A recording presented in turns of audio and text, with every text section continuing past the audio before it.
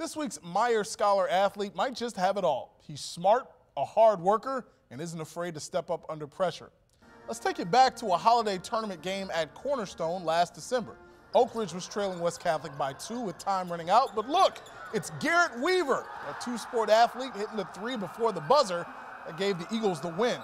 Though it looked like a veteran in that situation, this was actually the 18-year-old senior's first ever game-winning shot. He says it was a moment he'll never forget. Well, we had the play designed to get to our big, and so I was just trying to get it to him.